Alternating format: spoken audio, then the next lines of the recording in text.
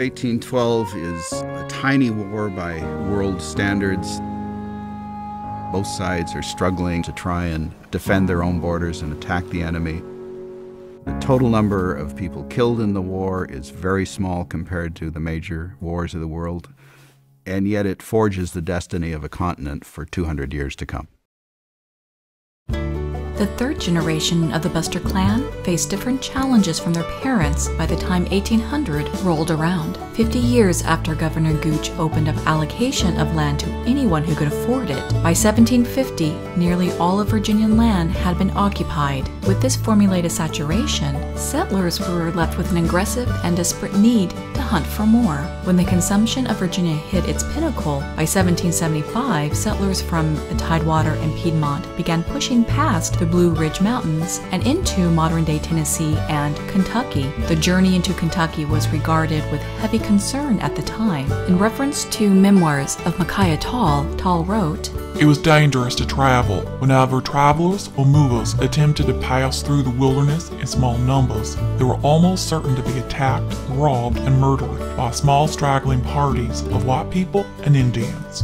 He further explained the preparations for the journey with the outfit consisting of bread and meat enough for 5 or 6 days being put into a wallet or a canvas bag, the young horse being well fatted. The perils did not end at the desired destination. Micaiah Tall's uncle died after purchasing land from Governor Shelby, and one of his brothers drowned in Kentucky River right before the end of the 1700s. After Daniel Boone shepherded the westward trails from Virginia into Kentucky, the migration overflowed. This competitive strand prolonged the undeclared wars with the people who already inhabited the land, especially in the Ohio Valley, which would carry well into the War of 1812. By the time a strand of busters rooted themselves in Pulaski and Wayne counties of Kentucky, the two wars between Britain and the Shawnee with their allies enforced a stronger sense of American nationality than the previous wars. It was the American version of the Crusades, where religion was used to justify the conquering of unfamiliar lands.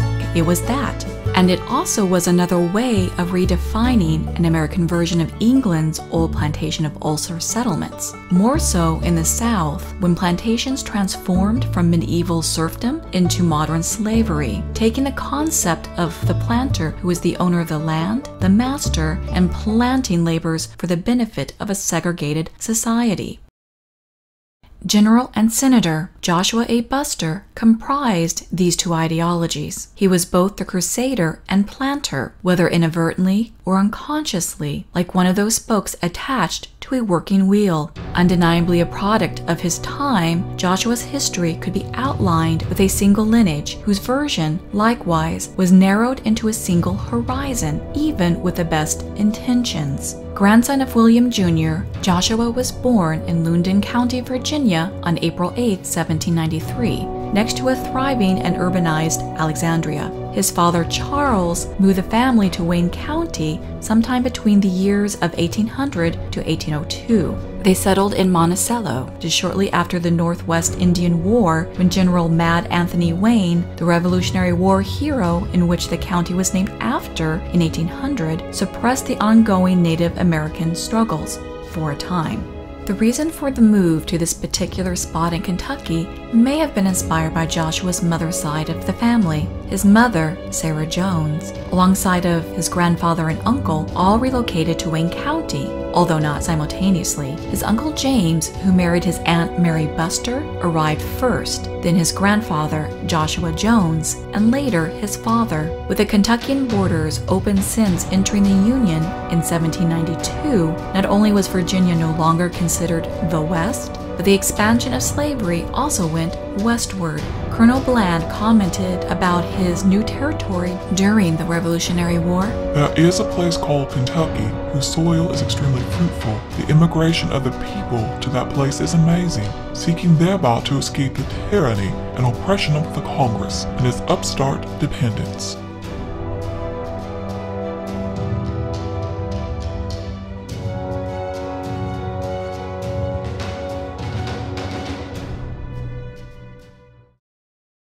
So, in returning to Joshua's Buster's story, he was 8 years old when his father passed away at the age of 36. Explanations unidentified, perhaps due to an infection, malaria, or other waterborne diseases. No will had been recorded, therefore indicating his death was sudden, and that Charles may not have had much to pass along to his family other than a horse and some farmland. This devastating experience would affect how Joshua sympathized with widowers and orphans from the Mexican-American War down the road. His mother Sarah, having 5 children between the ages from 4 to 13 at the time of 1802, did remarry 2 years later to John Sanders, who was also a widower. Depending on which family tree is studied, Sanders had anywhere of half a dozen to a dozen children. The couple did manage to have 3 more children in addition to. The next 8 years regarding Joshua's life can only pass in our imagination, although imagining a crowded house of 11 people is a good start. When he was 14 years old, a land grant of 84 acres was taken out in his name. It was unlikely he obtained the funds to do so himself, therefore, the more probable explanation would have been his grandfather, Joshua Jones, to help the young boy get set up in his life, since his stepfather would obviously focus more on his biological children. The environment young Joshua grew up in not only extended the backwoods of Virginian culture, but also developed into a Kentuckian one. The population of Wayne County consisted principally of immigrants from Western Virginia and East Tennessee, wrote lawyer Micaiah Tall, future U.S. Representative of Kentucky. There were a rough, hardy race of men, very large and stout, and although an excellent population for a new country, everybody came to court, and the day was spent drinking, fighting, and jollying just for fun. It perpetuated an acutely masculine culture. Women had few public places to enter that was considered socially acceptable, church and shopping at the mercantile. Most often they would have been escorted by another person, whether male or female, but hardly alone. The coming of age for Joshua meant stretching out freedoms his sisters would never have the opportunities to claim. And being born into a well-to-do family, both from his mother's side and stepfather, arose more opportunities than his fellow neighbors in his community, and more so than the people in his family and later himself would own. The political upheavals did not end in 1783 with the conclusion of the American Revolutionary War. While the newly formed United States struggled to reconstruct its government, France's political instability inadvertently welcomed the rise of Napoleon Bonaparte, much to England's dread. The war between France and England infringed on Americans' maritime commerce, not to mention the split among American loyalties between the British and French. When Thomas Jefferson was president, his pro-French views made the situation worse in his policies. But then, England's disregard for Americans' trade while abducting American sailors did not win the country an award for miscongeniality. So, it was no surprise when the War of 1812 was declared by Jefferson's successor, President James Madison. The dispute was more like a pugilistic fight than a fight about sovereignty. The British, as they had done so during the French and Indian War and the War of Independence, supplied weapons to the indigenous tribes as a means to attack the Americans in their backyards in order to weaken their Anglo cousins, as if drawing a knife into a fistfight. Of course, the natives in turn took advantage of these European disputes to benefit them as well. Joshua Buster had only been 19 for a couple of months when he joined as a private for the 7th Kentucky Militia Regiment in late August under the command of Colonel Joshua Barbie and Captain Micaiah Tall, also known as Barbie's Militia. The fervor caught like wildfire. Not quite 20 years since the strong loyalty emotions inspired people to volunteer and defend a crusader's cause. It may not have been a religious war, but a war guided by religious beliefs, defended by a righteous morality. Joshua's 2 uncles, James Jones and William Jones, and cousin John, Jonathan Woods, Buster, all joined the 7th Regiment as privates as well. All were to serve 6 months.